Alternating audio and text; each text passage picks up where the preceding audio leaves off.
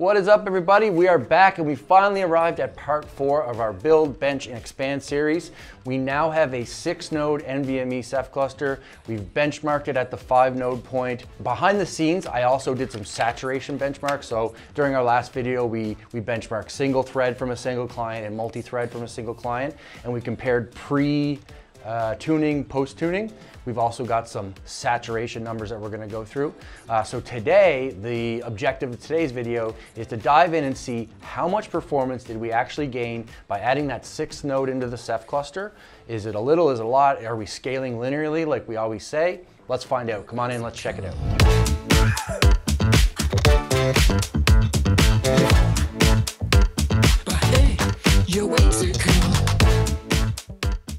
All right, guys, so just a really quick recap. Part 1, we went through building a Ceph cluster, how easy it is with Ceph ADM. We put together a 5-node Ceph ADM cluster really quickly, several commands, and most of it was all done through the dashboard. Then in part 2, we benchmarked it. We went through and did single-threaded single client and multi-threaded single client, and we did that pre-tune and post-tune, and we saw some really fantastic performance improvements. Hopefully some of you guys have used them out there, and if you did, drop a comment, let me know how it went. Then in part 3, we took the 6th node, brought it into the cluster, showed you how easy it is to expand a Ceph cluster, and show you that Ceph just handles it and just rebalances all the data for you. You don't have to really do anything. You just set it, forget it, and it will go.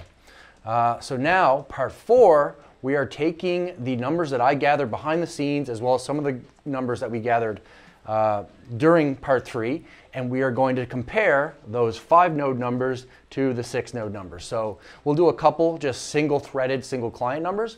I don't really think they're going to be much better in this case, and I'll tell you why. So single-threaded, single-client numbers in Ceph typically don't scale very, very large no matter how many nodes you have.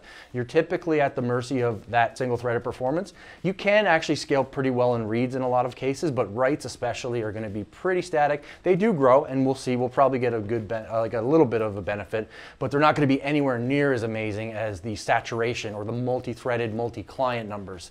So we throw more and more clients at the cluster, then we add another node, we can add many more clients to the cluster because Ceph is able to saturate really, really well on multi-threads and many, many clients.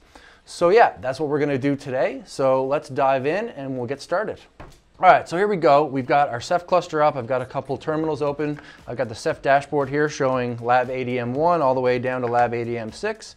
But I've also got a notepad open here. And what I'm going to go through first is the numbers that we gathered in the video, and then, like I said, some of the ones I did behind the scenes. So the numbers that we have to beat today would be our sequential writes would be about 5.7 gigabytes a second. That's a pretty darn good number of single-threaded, single-client sequential writes. For our sequential reads, it was actually up to 10 gigabytes a second. This is after tuning, mind you. So those numbers we're going to try those. We're not going to rebench everything because really what we want to see here today is the saturated cluster numbers and can we beat those. So we've got sequential write. The cluster was able to sequentially write 11 gigabytes a second, 11.2 gigabytes a second, and that was the cluster saturated. So remember, in a 3-rep pool, if you're writing 11 gigabytes a second, the back end is really writing upwards of like 30 gigabytes a second because we're replicating every object times 3. And that reflects in the reads because you're reading all of the from all OSDs instead of having to replicate. So in the reads, we were able to get 33 gigabytes a second with the 5-node configuration. That was pretty fast. And then random read and random write. So random write, we were able to get about 328,000 random IOPS.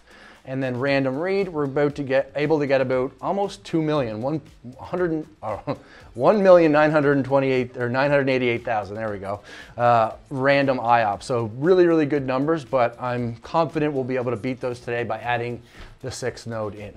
So let's get started with the first number. These ones, like I said, we probably won't see a massive uplift, if any, on these.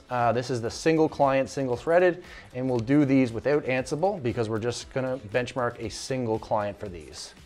So we've got Lab ADM 1 here as our client, so I'll CD into our RBD. Again, remember, these RBDs are all pre-filled to make sure that we get performance that is consistent across runs. All right, so what do we got? We got a 1 meg block size, queue depth of 64, 100 gigabyte size, regular old sequential write. One job, again, single threaded, and the file name is inside of our RBD directory. So let's run it and let's see what we can get here in the background. All right, so kicking off here, we're at about 4.3 gigabytes a second, 5.5, 5.3. So what were we trying to beat again? 5.7, we may not beat it. Oh, we're up around 5.7, 5.8. All right, so I'll come back when it's done and we'll see what we get. All right, so it looks like we got 5.5. We dropped off by about 200 megabytes, which is pretty normal to see. Like I said, I wasn't expecting really much, if anything, on single-threaded single-threaded workloads. Single client, really where we're gonna scale is being able to saturate more and more I/O overall, but still, good to know. So 5.5 is what we ended up with. If we ran this a few times, I imagine we would probably see a few that hit 5.7, 5.8. All right, so let's go and try some reads now. All right, here we go. Let's run it and see what happens. We might get a little benefit on this. Like I said, reads, you can actually sometimes see a benefit. So we're at about 10.9, 11.5, 11.6. So we'll let this run and see what we get when we come back. All right, so looks like we did win on this one. So we were up to 11.8 gigabytes a second on this one. We can see here, so 11.0 gigabytes. 11.8 gigabytes, so 1.8 gigabytes improvement, not bad. All right, now these are the ones that we really want to see how much better we can do. So like I said, we started off with saturating the cluster with 11.2 gigabytes a second. So let's run this Ansible benchmark and we'll get it to benchmark multi-client and see where we end up.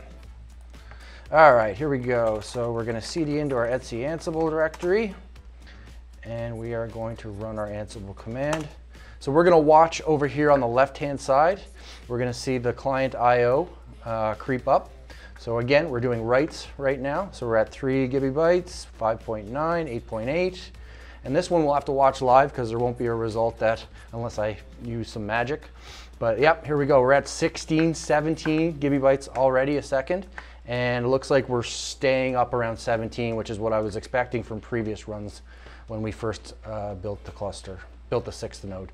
So that is a substantial improvement. We're saturating right there, right around 17, 16, 17. It's just fluctuating between the two, but it's very stable. So we know that's great. So we're at 17, 16. So let's just call it 16.5 gigabytes a second, which is quite a bit better than the 11.2.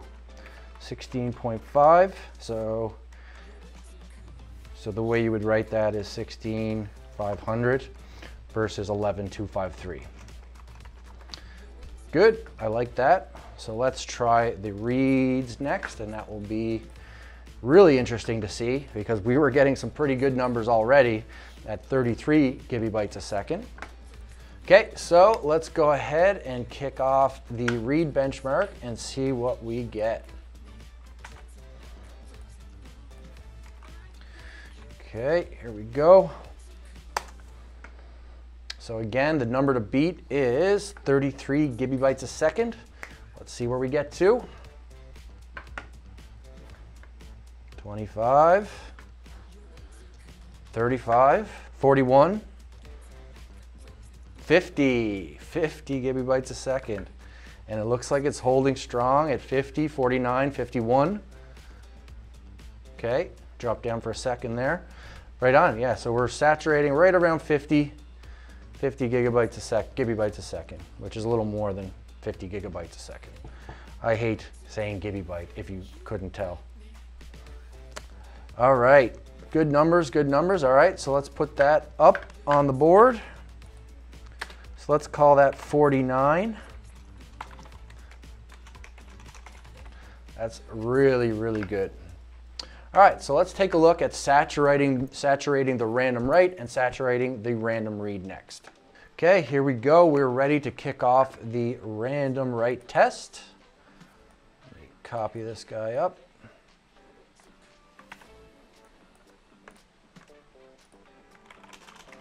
All right, so we are doing 4K block size, 64 queue depth, everything the same except it's random write. And let's see. So number to beat, 328,000 IOPS. So we're watching over here. This time we're not watching the megabytes or the gigabytes a second. We're watching over on this side at how many IOPS per second. And we know this will translate perfectly because we're using direct IO. If we go back and take a look at our Grafana graphs, we can even see this translate perfectly in IOPS. So already we're up around 488, 512,000 IOPS, 525, 496, 542. Wow. It's really good showing. All right, so yep, looks like 530, 488. So yep, we're around 510, 515. That's a really good showing. So 515,000 IOPS. And then the last one, last but not least, will be our random IOPS, random read IOPS. So for the final test here, the big one, 2 million IOPS that we have to beat on the random reads. Let's go ahead and run it and see what we get. All right, here we go. Moment of truth. Okay, we're already ramped up. 700,000, a little over a million. 1.8 million. 2.13, okay, so we already surpassed our numbers. Let's see what we can get to. 2.2 million, so 200,000 above, 300,000. That's where we're hovering, right around 2.2 million. And we'll wait for it to finish, but I think, yeah, 2.3, pretty good. About 300, 400,000 more, let's give it that. So, yep, there we go. And it's gonna run for a few more seconds, but let's call it, there we go. So about 2.3 million. So let's do this, 2,300,000. And so we'll go ahead and put together on screen what percentage improvement that is, along with what percentage increase in nodes we have, or even OSD count. All right, so awesome. I think that was a success. So hopefully you guys enjoyed coming along for the ride for this 4-part series. It was the first time I've done something like this. Definitely let us know in the comments anything you'd like to see done better, done differently. But it was really fun to go through this high performance series. I'd like to maybe do it next with ZFS. Obviously we can't expand with ZFS, but we can expand VDEVs at least. So let us know if you're interested in seeing some build, bench, expand series, also tuning in the NVMe high performance sphere with ZFS. So with that being said, that brings us to the end. Thanks a lot guys for coming along. We'll see you on the next one.